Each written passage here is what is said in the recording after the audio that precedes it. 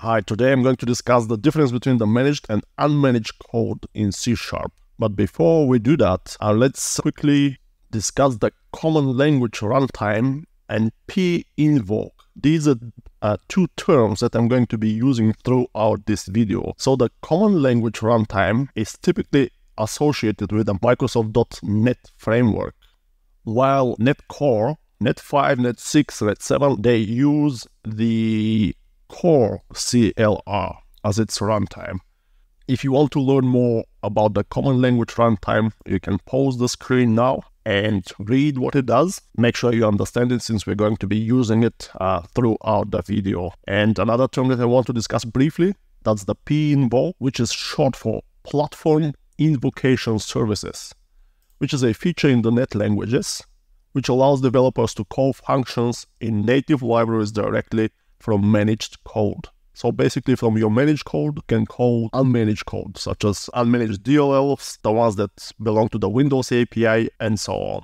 And now I'm going to discuss the differences between the managed and unmanaged code, and then we're going to look at some code examples. So the managed code runs within the managed environment, which is provided by the common language runtime. And the CLR, the common language runtime, is responsible for executing the .NET applications and provide services such as memory management, garbage collection, exception handling, type checking, and several others. When it comes to compilation, the managed code is not directly compiled into a machine-specific code. It is actually compiled first to an intermediate language, and then at runtime, the CLR's just-in-time compiler translates the IL, the intermediate language code, to native machine code, which is specific to the operating system. And when it comes to memory management, the memory allocation and deallocation for managed code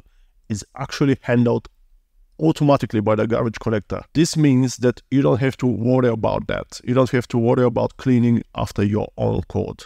This is very different when you use unmanaged code. When it comes to safety, the CLR offers type safety, which makes sure that the code does not attempt to access unauthorized memory locations.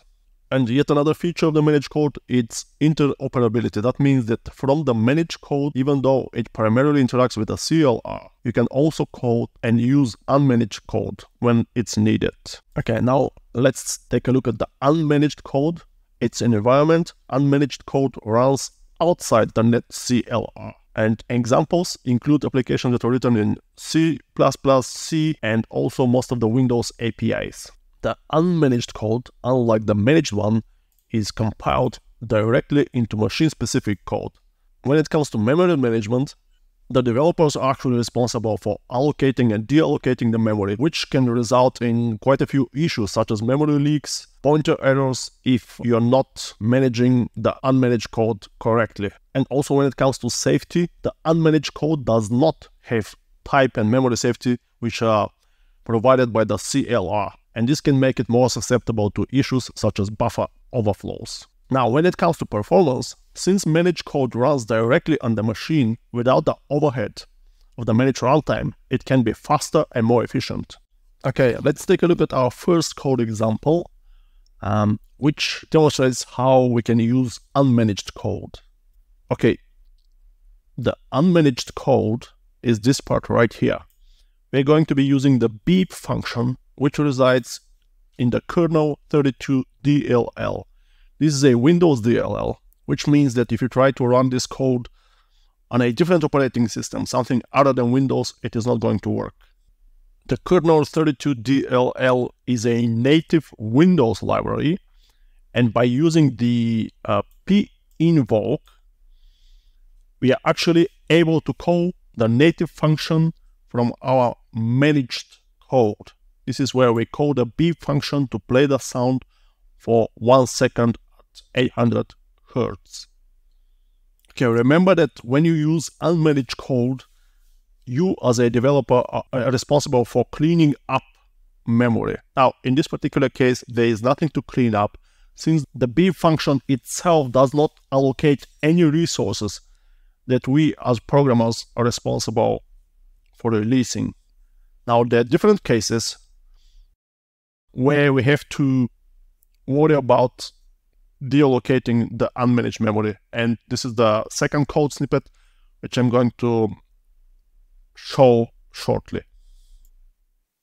Okay, let's take a look at our second code example, where we actually allocate memory, which is not managed by the net run environment. That means that once we allocate it, we are responsible for clearing it. The two functions that I'm using here, the global alloc and the global free, are actually imported from the native kernel 32 DLL, which is the native Windows library. And using the first function, global alloc, we are allocating 100 bytes in the global heap. And this allocated memory is not automatically managed by the net runtime. That means that we need to manually manage it, which is exactly what we do right here. We try to free the memory. Okay, and if this function is not executed successfully, we're going to see the message memory free failed. And if it is, we're going to see the message memory freed successfully. Now, if I run the program, let me just bring the output window here. We see that the message printed is memory freed successfully, which means that our code has executed successfully. Well, basically this code demonstrates how we can allocate and free unmanaged memory in a Windows environment using the native functions which are provided by the kernel 32 DLL library. And also demonstrates that properly freeing and allocating unmanaged memory is actually crucial in order to prevent memory leaks. And that was another brief tutorial which looked into the differences between managed and unmanaged code in C#. I hope you enjoyed it, and thank you for watching.